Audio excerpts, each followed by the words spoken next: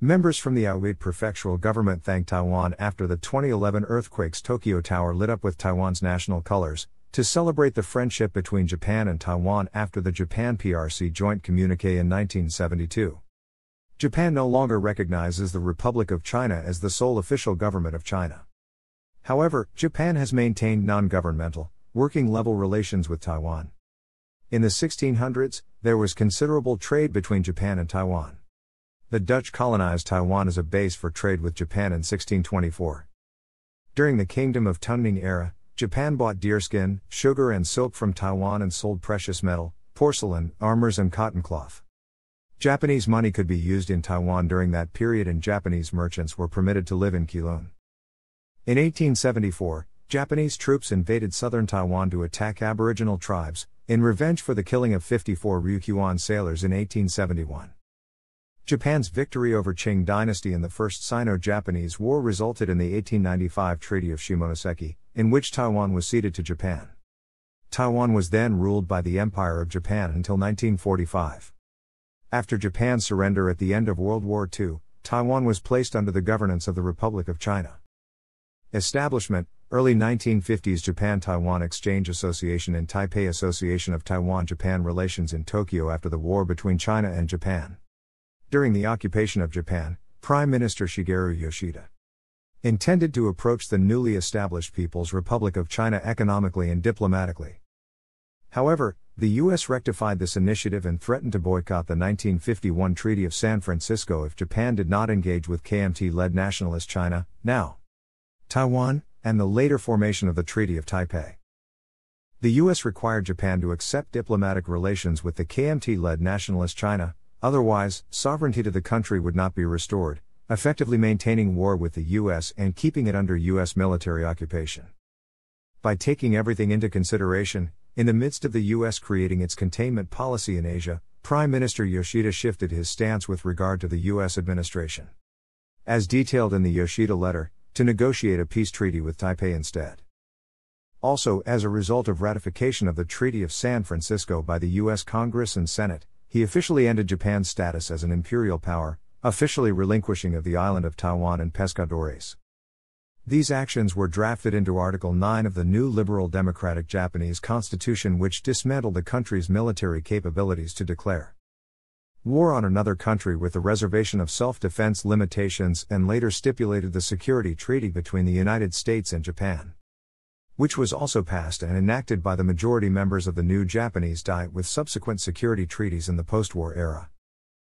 With the eruption of the Korean War and U.S. and UN intervention in that war, diplomatic relations between the governments of Japan and KMT-led nationalist China were established following the termination of U.S. occupation of Japan in 1952. Japan led the logistics and artillery production/manufacturing industry to support the U.S. in the Korean War, which acted as the major stimulus for the revival of its economy. Especially in heavy and light industry, soon evident in the Japanese post-war economic miracle. On April 28, 1952, a formal peace treaty was concluded between the Japan and what is now Taiwan, as the former refrained from recognizing the People's Republic of China at that time. In Article 10 of the Treaty of Taipei that retrospects, for the purposes of the present treaty, nationals of the Republic of China shall be deemed to include all the inhabitants and former inhabitants of, and Penghu and their descendants who are of Chinese nationality in accordance with the laws and regulations which have been or may hereafter be enforced by the Republic of China in Taiwan and Penghu, and juridical persons of the Republic of China shall be deemed to include all those registered under the laws and regulations which have been or may hereafter be enforced by the Republic of China in Taiwan and Penghu. Bilaterally, Japan had, and still has from members of the Japan Business Federation, strong trading ties with Taipei. Japan played a key financial role of governmental loans to the ROC government to help with the burgeoning country's economic development on various levels before the Nixon shock and the severing of ties between the two governments. In 1958, the Sino-Ryukyuan Economic and Cultural Association was established at Naha, Okinawa, which was the strategic headquarters of the U.S. Armed Forces in the region.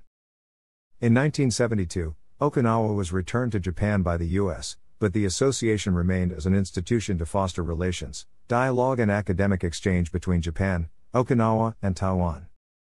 Joint Communiqué, 1972 regarding the One China policy, Japan had been an earnest ally to Taiwan, however, global politics pushed Japan to overturn its position. As the attempt to belligerently recover mainland China failed and faded and the Taipei-based government was expelled, voted out of UN in a General Assembly vote, by majority UN member states via United Nations General Assembly Resolution 2758, soon after U.S. President Richard Nixon's visit to People's Republic of China in 1972 and the release of the Joint Communiqué of the United States of America and the People's Republic of China, Japan's Liberal Democratic Party majority government led by Kakuei Tanaka decided to establish formal diplomatic relations with the PRC. Before this, Japan had already had robust non-governmental trading relations with the PRC without formal diplomatic recognition. As a precondition for building ties with the PRC, Japan abrogated and made defunct the Treaty of Taipei in relation to then non-recognized Taiwan polity. According to the 1972 Japan-China Joint Communiqué, the Japanese government fully understood and respected the position of the government of the People's Republic of China that Taiwan was an inalienable territory of the PRC, and it firmly maintained its stand under Article 8 of the Potsdam Proclamation, which stated the terms of the Cairo Declaration shall be carried out and Japanese sovereignty shall be limited to the islands of Honshu, Hokkaido, Kyushu, Shikoku and such minor islands as we determine. Statements and principles set in the Joint Communiqué of 1972 were written in the Treaty of Peace and Friendship between Japan and the People's Republic of China in 1978. Japan and the PRC agreed to continue abiding by the treaty when former Prime Minister of Japan Shinzo Abe visited Beijing on October 8, 2006. Japan-China Joint Declaration, 1998 and 1998, Japan and the PRC signed the Japan-China Joint Declaration on building a partnership of friendship and cooperation for peace and development that stated that Japan was to continue to side with the PRC on the One China policy, that it continues to maintain its stand on the Taiwan issue as set forth in the Joint Communiqué of the Government of Japan and the Government of the People's Republic of China and reiterates its understanding that there is only one China. Japan reiterated it will maintain its exchanges with Taiwan, however in a private and regional forms. Recent initiatives, 2005 present member of the House of Representatives of Japan Keiji Furuya and President Tsai Ing-wen in Taiwan on May 20, 2016. Japan grants Taiwanese passport holders visa exemption for 90 days. This rule became effective on September 20, 2005, in line with a move aimed at attracting more tourists to Japan. Jiro Okama, Deputy Minister of Internal Affairs and Communication, was the highest-ranking cabinet official since 1972 to visit Taiwan on March 25 to celebrate the tourist event and promote Japanese regional revitalization. Amid with the ban of Japanese agricultural exports to Taiwanese public. In the press conference on January 31, 2006, Deputy Press Secretary Tomohiko Taniguchi announced that, in a speech a year earlier, Minister of Foreign Affairs Taro Aso had expressed concern regarding peace and stability across the Taiwan Strait on the basis of the 1972 Japan-PRC Joint Communiqué. The announcement reiterated the Japanese government's position that we do not take a policy of two Chinas or one China and one Taiwan. In 2020, Japan received donations of equipment and supplies as part of Taiwan's medical diplomacy in response to the COVID-19 epidemic. More than 2 million face masks were delivered in mid-April 2020. Taiwan pineapple sold out in Tokyo despite being 240% the price of a regular pineapple as the People's Republic of China banned Taiwan pineapples. The Japanese representative office in Taipei expressed support for Taiwanese pineapple consumption. And Taiwan pineapples became a hot commodity in Japan. Japan has been drawing closer to Taiwan as a result of their concerns over Beijing's economic and military power. In 2021, Japan's annual military white paper explicitly mentioned Taiwan for the first time. In September 2021, Taiwan donated 10,000 pulse oximeters and 1,008 oxygen concentrators to Japan. Japan Prime Minister Yoshihide Suga thanked Taiwan for the medical equipment, including a thank you Taiwan written in Taiwan's traditional Chinese characters, and adding that Japan and Taiwan have cultivated their friendship by helping each other in times of natural disasters and pandemics. Japan insists, on the basis of United Nations Convention on the Law of the Sea, that Japan is privileged on the fishery demarcation to the southern tip of its surrounding territorial waters, whereas Taiwan asserts that it participates as a fishing entity in the Regional Fisheries Management Organization on the basis of United Nations Fish Stocks Agreement, such as the admission of Iwate, that also applies on the issue of fishery demarcation with Japan. There were 16 fishery conferences in total between the two stakeholders, Interchange Association, Japan and Association of East Asian Relations of Taiwan, on fishery demarcation from 1996 to 2009. And the dispute of exclusive economic zone between Japan and Taiwan is still not resolved pertaining to future negotiations between the two sides. Despite this dispute, the two sides reached a fisheries resource management agreement on April 10, 2013. On the official international tie between the two governments, think tanks from Taiwan is a member of Asian Development Bank Institute, which is located in Kei Sumigaseki Building in Chiyoda, Tokyo. The Guanghua Liao case involved the ownership of a dormitory that the ROC purchased in 1952 to house students, yet the PRC controlled and operated since the 1960s. The ROC, seeking to take control of the dormitory, asked the students to sign a lease contract, and when the ROC received no response, it filed a lawsuit as the State of China in Kyoto District Court in 1967, seeking removal of the students living in the dormitory. In 1977, 10 years after the ROC filed its original lawsuit, the Kyoto District Court gave a verdict: the dormitory belonged to the PRC.